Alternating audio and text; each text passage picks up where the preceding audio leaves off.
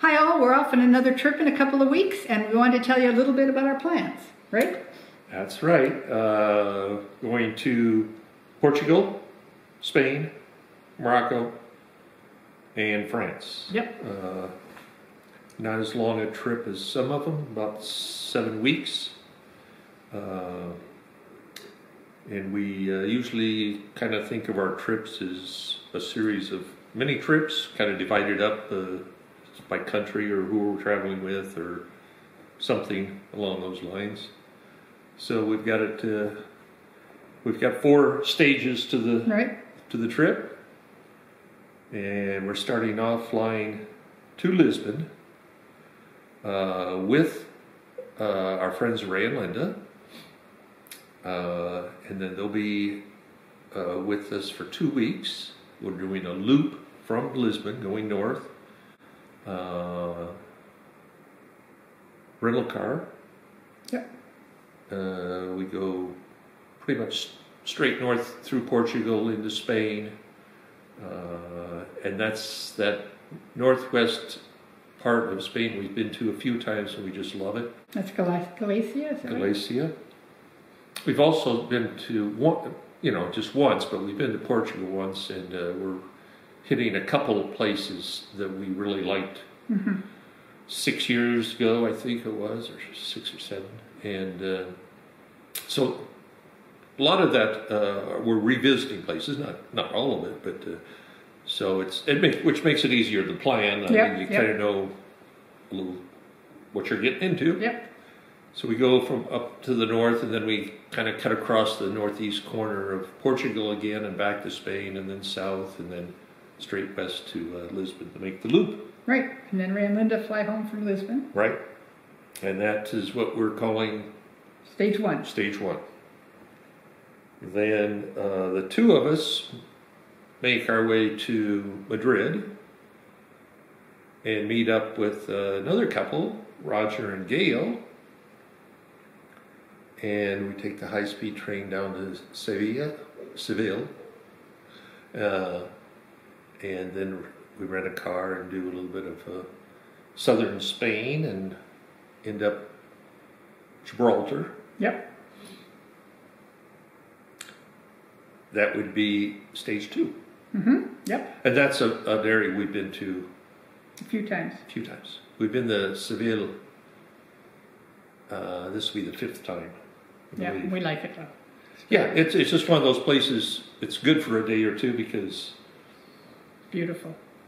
Yeah, it's just beautiful, and the food's good, and just nice atmosphere. Yeah. Yep. Then we take a ferry across the Mediterranean, leaving from Spain and going to Spain. There's a little enclave of Spain on the other side of the Mediterranean, surrounded by Morocco. And then we'll spend a night there and then cross by land into Morocco.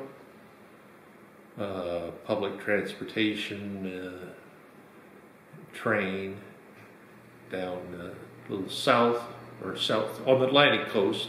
Yep. Then rent a car for 3 days. Do a little bit on the coast and Marrakesh, back to Casablanca. And then fly from Casablanca to Madrid. Spend So that's Stage 3? That's stage. Morocco's a stage all by itself because we've never been there. It was not even on the radar really until Roger suggested, right. Well, we're so close. Why can't we just jump across the Mediterranean and see Morocco? And I've never been to Africa before, so. Well, new continent for me. Yeah. And it's been a long time since I've been in a Arabic-speaking country. Yeah. About November of 1976, I believe. Wow. Okay. So I think that so I look forward to that part. Yeah, that should be fun. I liked it before. I think I'll like it again. That culture. Yep. And then Roger and Gail fly home from Madrid. They leave us in Madrid, and then we. So then we're at Stage 4. Yep. Which is traveling from Madrid to Paris, I think it's probably 11, 12 days or something. Yep. Part of it by public transportation. I think it's, well, actually I think it's bus, rental car, train, another train, and then rental car. Okay. And yeah, that's the part. We've made reservations for all the hotels up to that fourth stage. Some of and those. So you're working on those now? You're working on those. There's some of the transportation I don't have, but a lot of that you can't do too far in advance. too far in advance. A lot of the trains and stuff only sell tickets 30 days in advance and stuff. So, excellent. But France is. We've been there a couple times in our recent trips. So before that, we'd hardly gone there, but we enjoyed that. Well, it should be fun. Yeah. I should say the only kind of headache or complication to this trip is all the different COVID restrictions. Oh, every country. Every country's different, and it just and they keep changing. I don't think it's going to be a problem at all in France or Spain,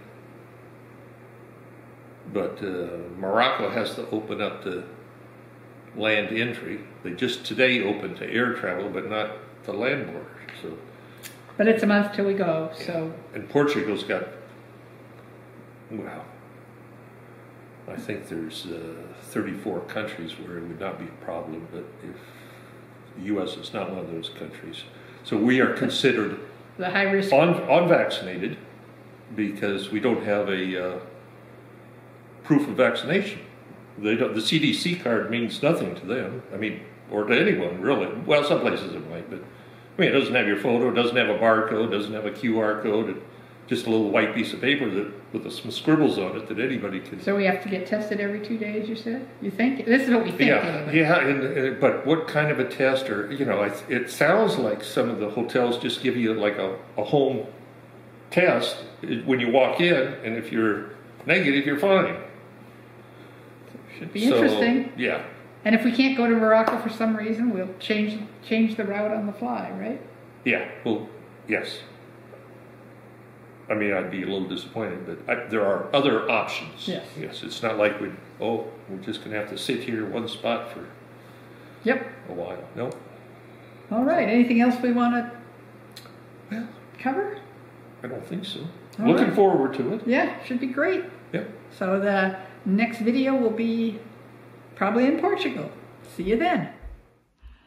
Okay, before I wind up this video, there are just 4 quick things that I'd like to ask your help with. 1, my purpose on this YouTube channel is to make videos that my friends and families want to watch, of videos of our trips. And I don't just want to do, travel pictures, which can really be boring.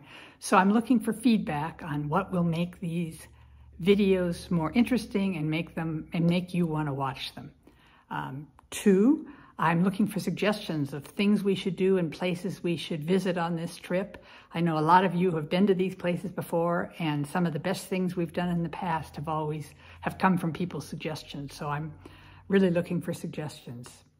3, if you're interested in the detailed places we're going, I posted the itinerary on my blog at marionvermazen.com. And while we're traveling, I post an update there pretty much every day. So if you'd like to follow along, that's another way to do it. And 4th and finally, I would love to get to 100 subscribers on this YouTube channel, because then I can get a custom channel name, something like, I don't know, Vermazen Vagabonds or something. And if you could subscribe, it would help a lot, and I would really appreciate it. Thanks so much, and I'll see you in Portugal.